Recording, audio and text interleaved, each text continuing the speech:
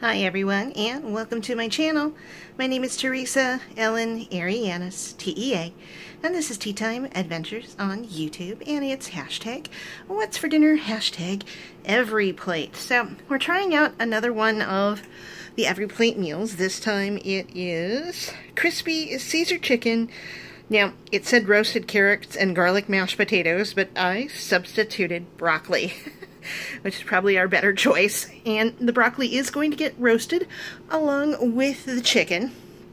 Now the chicken is going to have a mixture of Parmesan cheese, panko breadcrumbs, and that's going to be patted on top and then later drizzled with some Caesar dressing as well.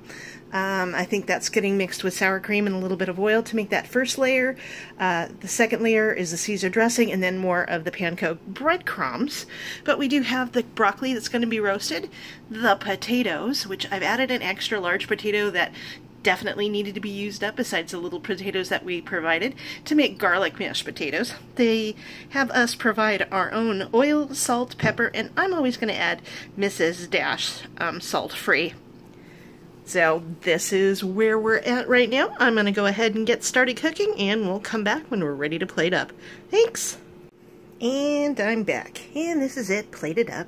Chicken pieces are a little small, way too much mashed potatoes, and the broccoli is brown, but I did want to make sure it was cooked all the way through. Sometimes those stems stay a little hard, but this is what it is. It is the Caesar Parmesan crispy chicken with roasted broccoli and garlic mashed potatoes. It's got sour cream in it, margarine, and salt and pepper, and a whole lot of garlic.